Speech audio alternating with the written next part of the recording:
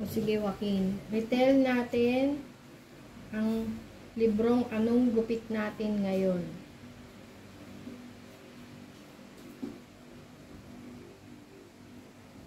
Okay.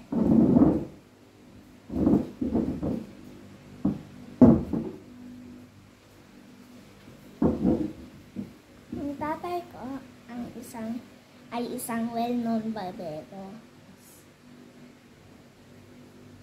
Araw-araw, may isang long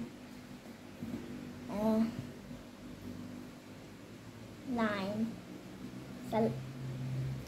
na mga tao na naghihintay sa labas ng barbershop niya.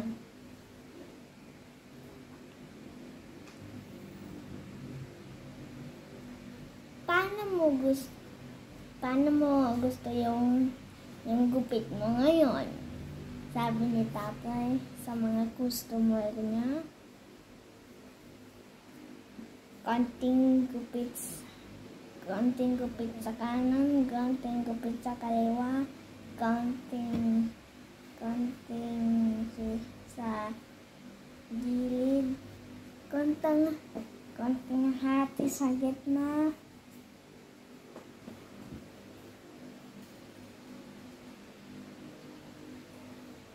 Palagi ni tatay.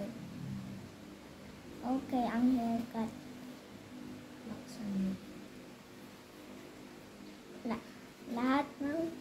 Lahat ng mga buhok nasusunod na sa kanyang comb.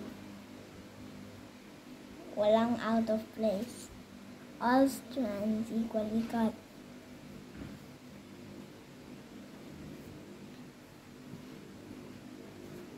Lagi ko nang nakikita isang malaking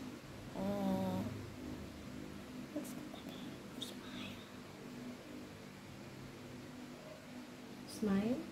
Ngiti. Isang malaking ngiti sa salamin pag natapos na ni tatay ang gupit at nang-a-apply na siya ng powder. Ang galing ng tatay mo, ha? Sabi ng mga customer na, perhaps tatay is indeed a magician.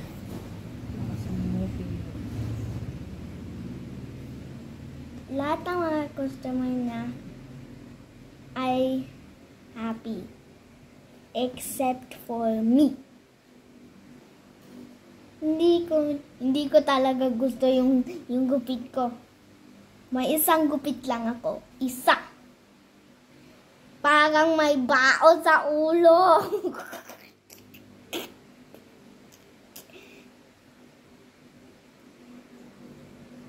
Itong gupit ko since baby pa lang ako. Hindi nag-change.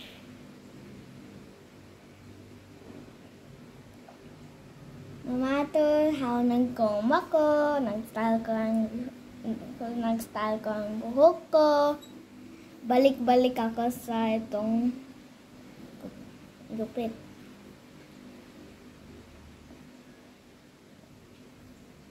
Inisip ko, bakit hindi tatay na nagtatanong sa akin ng, paano mo gusto yung gupit mo ngayon?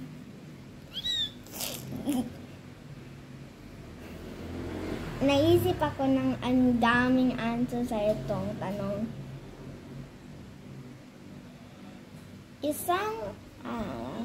Naisip ako na gawin yung sideburns ko really long. Sobrang mahaba. Mahaba.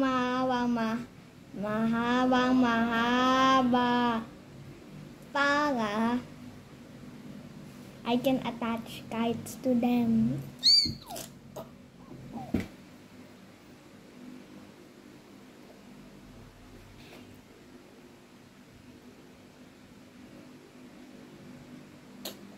Fun.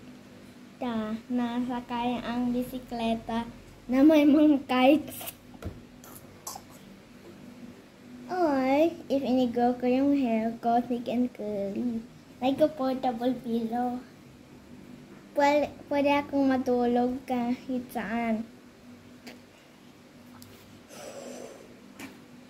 Eh, boy! Wag dulog! Naku! Nagiging ko na si nanay saying, halika na, tulungan mo ako buhat yung mga bili-bili ko. Paninda. Yung paninda ko.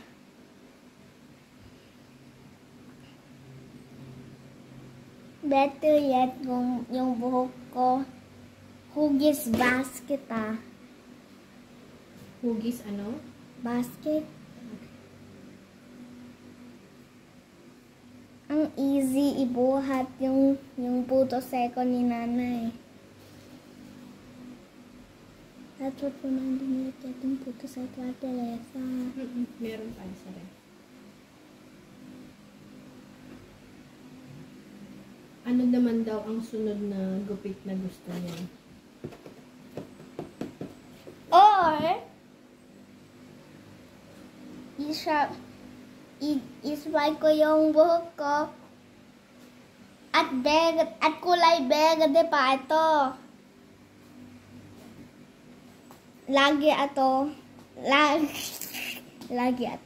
Lagi ako panalo sa taguan kasi walang nakikita ako. Nakatago sa grass. Nakatago saan? Sa grass. Can you see me?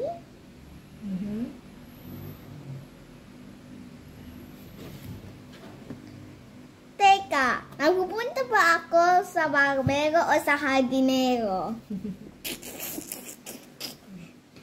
Ano daw yung sunod pa niyang gupit? Nakita mo ba ang isa? Pugad. Pugad sa ulo ko? It's the latest thing, sabi ng classmate ko. Strands of hair quarreling. Perhaps ang ibon gustong maglay ng mga itlog dito.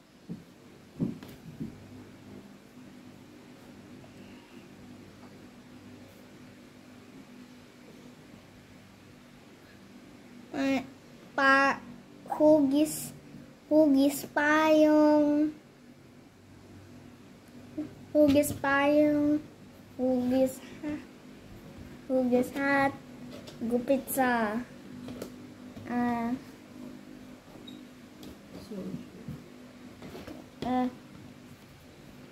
another one, Soldier. gupit sa soldier. Ang daming hairstyles nasa ulo ko.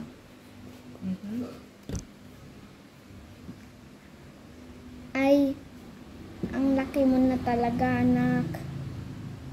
Sabi ni tatay. Kailan sinabi yan ni tatay?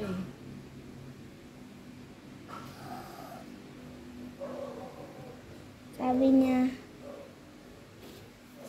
niya, while habang hinimot yung Lakas ng buhok buhok ko. Habang Yung buhok ko. inaayos yung buhok? No. Masing my hair. Masing in English. Ano masin? I don't know what it is. Okay. Masing. Okay, masing. Yung buhok ko. Ginugulo, masing, ganun. Ginugulo yung buhok ko. Before, hindi mo used to. Before inaabot yung stool na ito. Kinuha na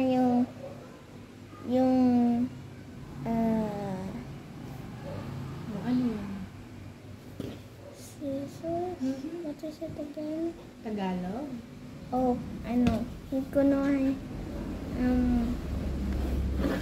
tinanong niya ako,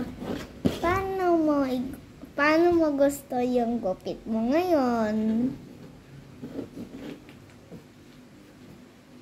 Gulat ko talaga. Hindi ko kaya mag-answer. Ang gupit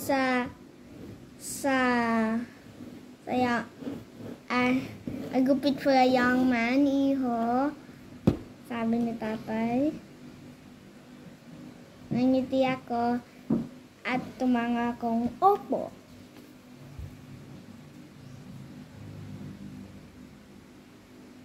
Pagkatapos,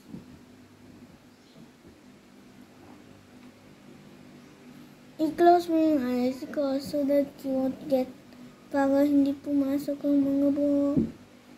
Sabi ni tatay. Konting gupit sa kanan, konting gupit sa kaliwa, konting shave sa gilid, konting hati sa gitna.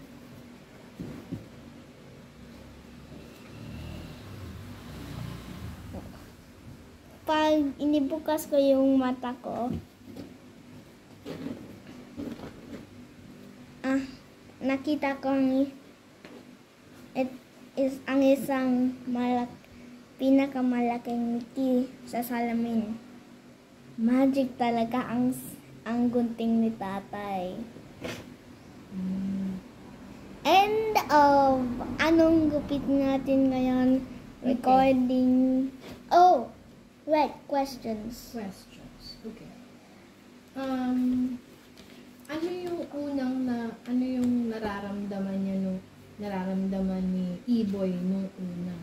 What do you mean nararamdaman? Anong nararamdaman niya sa gupit niya nung una? He just doesn't like his haircut. Ano na yung naramdaman niya nung may bago siyang gupit? Happy na. Yeah. Magic talaga yung gunting ni tatay niya.